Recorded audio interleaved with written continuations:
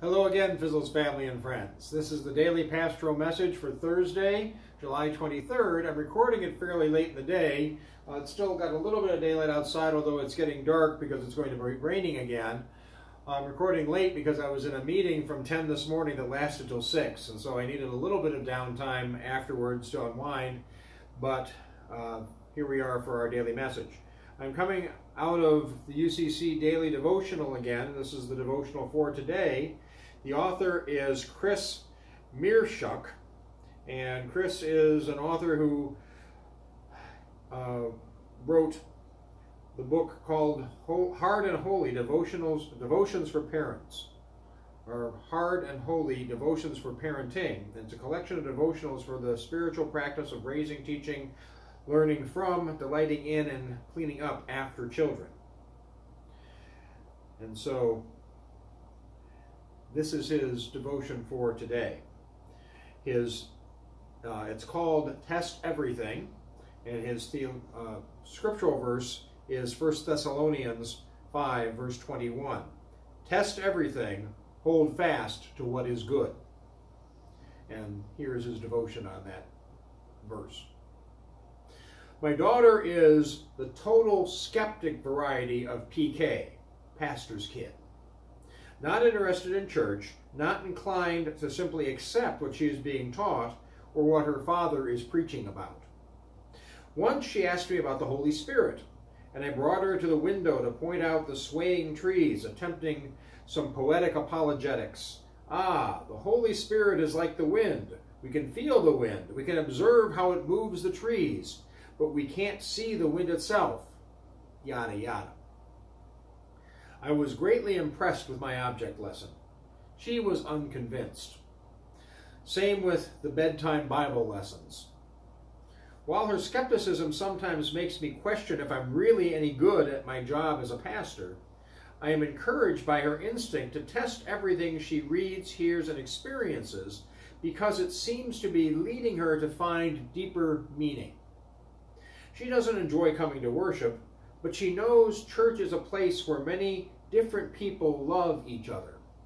She doesn't believe in healing miracles, but she knows we must help people who are sick and hurting. She doesn't believe in the feeding miracles, but she knows we need to help people who are hungry, and she knows it's wrong that there is hunger. She doesn't believe that God literally created humans in God's image, but she knows every person is worthy of dignity and love. Yes, there are times that I kind of wish she'd simply accept my lessons without question. But that's about me and not her. She is testing everything, and she is holding fast to what is good. And that sounds a lot like the faith and discipleship that I pray for. In Chris's prayer, Holy One, guide us in our questions and doubts, and help us to hold fast to what is good and true. Amen. So, a lesson in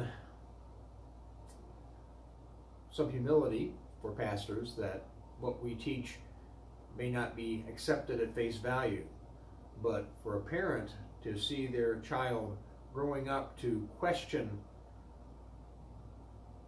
reality, question the nature of things, and to seek how things can be better, whether it's by helping people who are sick, feeding people who are hungry and working to end hunger, accepting people as they are with love and dignity. I think Chris is probably pretty proud of his daughter, and we should be able to strive to have those questioning minds. God says, Jesus said to love God with all our heart, mind, soul, and strength. Mind is there. We're not supposed to shut our minds off. We're supposed to ask the hard questions because God can stand up to the hard questions.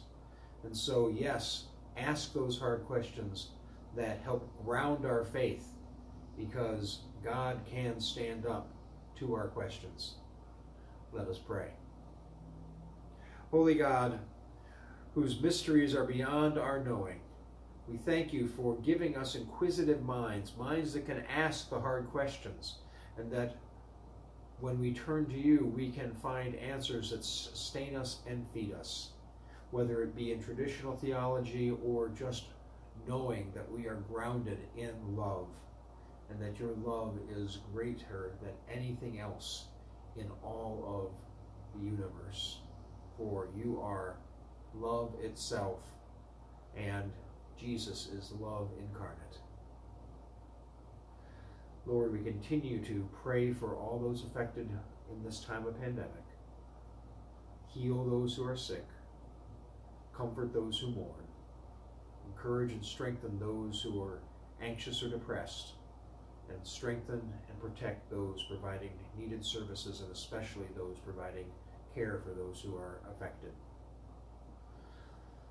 All these things we ask in the name of your Son, who is the Word incarnate, who is love incarnate, Jesus Christ. Amen. I look forward to coming to you again tomorrow with a daily message. And also in today's email, and for now, I realized that last night when I gave the survey results, I didn't really say what the council did with the survey. And so, given that there was sort of two peaks to the survey, some people thought we were ready to, or should be ready to start indoor worship, and other folks were still very hesitant. And with the rising cases and the new guidelines to have no more than 25 people together for an indoor gathering, we decided to, as much as possible, continue our outdoor worship between now and our next council meeting, which will be in just 3 Sundays away. So we'll hopefully be blessed with the good weather that we've been having. The plan is, if there is rain or rain appears imminent, to cancel the live worship. Folks can call the church office number, and Linda will have a message to say whether church is canceled or not. And then I will film on Sunday morning a video worship, which I'll post so people can worship sometime during the day once I have a chance to get it uploaded, sometime during the day on Sunday. If it's very hot, we'll still plan on having outdoor worship for these 3 weeks, but please use your own discretion on whether you think it's too hot for you to be outside in the weather. Obviously, as we're worshiping, there's plenty of shade around. Hopefully, like this past Sunday, there'll be a cool breeze, even if the general temperature is hot, but please use your own best judgment. So, pleasant weather outside, hot weather outside, realizing that some people may decide it's too hot. Rainy weather, we'll have a video worship. So, I look forward to speaking with you again tomorrow, and then also on Saturday. And then on Sunday, hopefully, if we're blessed with good weather, seeing you for live worship outdoors. Until we speak again, stay safe, stay healthy, stay strong, and I know that God is continuing to bless us all. Goodbye for now.